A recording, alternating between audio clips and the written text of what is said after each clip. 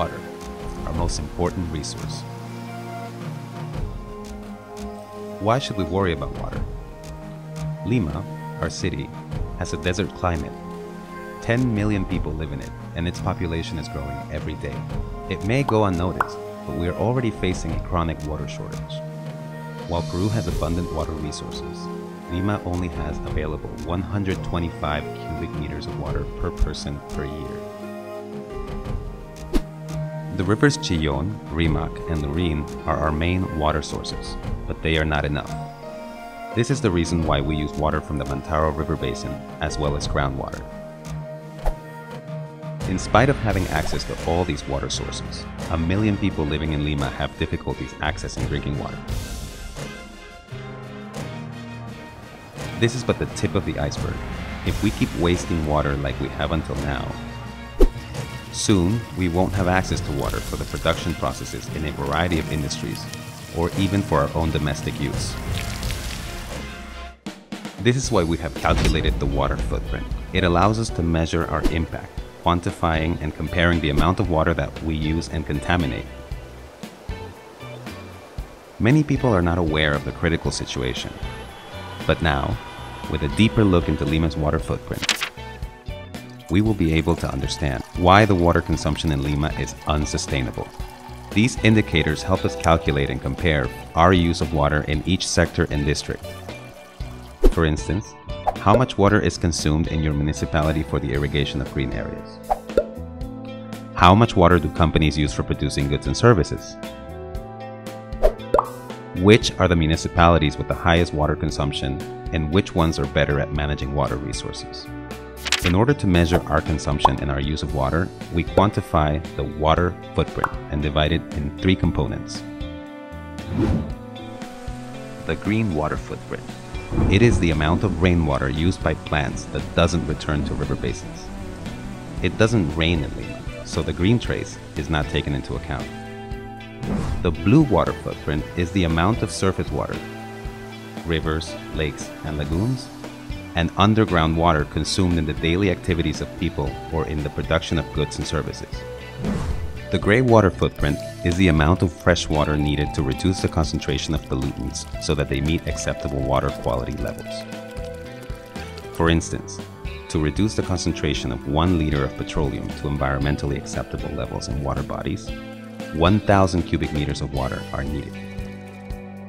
The total blue water footprint in Lima, that is, the amount of water consumed which is no longer fit for any other purposes, is approximately 638 million cubic meters per year. This is the equivalent of 255,000 Olympic swimming pools. All of us are part of the problem, and we share responsibilities. 54% of the water footprint comes from domestic uses. 15% comes from the commercial sector. 15% belongs to industries. 9% comes from agriculture. And 7% belongs to the public sector. If we measure the consumption in each district, the water footprint varies. The districts with more access to water sources consume more, while those that have less access don't even have a chance to use the minimum water amounts necessary for humans. This means that Lima's water footprint is socially unsustainable. With only 7%, the public sector has the smallest blue water footprint in Lima. And it could decrease if we consider the great amount of drinking water consumed by many municipalities for the irrigation of green areas. Let's take a look at Lima's gray water footprint. Polluted water would need 1,768 million cubic meters of drinking water to assimilate the polluting load, which would be the equivalent of 3 times the Rimac River. While we decide to take action, we continue to suffer from water stress. Because a great deal of the blue water available in our city is consumed with no possibilities of recovering it, our severe water stress goes on throughout the year.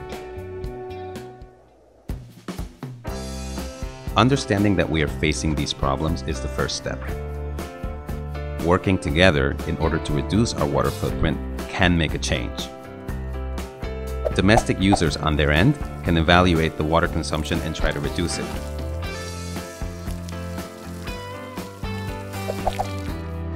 municipalities can replace drinking water with treated wastewater for the irrigation of green areas. The commercial and industrial sectors can implement technologies that allow them to use water more efficiently and improve the quality of their wastewater.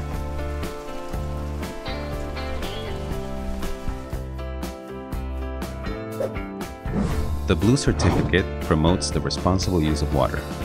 It is the award given by the National Water Authority to the companies that participate in the Water Footprint program. Helping to reduce the water footprint is our shared responsibility. Join the initiative to help Lima become a water-sustainable and responsible city. Get informed and lead the change. Find out how to obtain the Blue Certificate at certificadoazul.ana.gov.pe.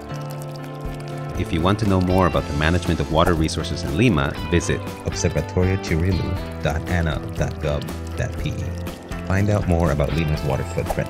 aquafondo.org.pe. Find out recommendations on the proper use of water here. Serapal.com.pe.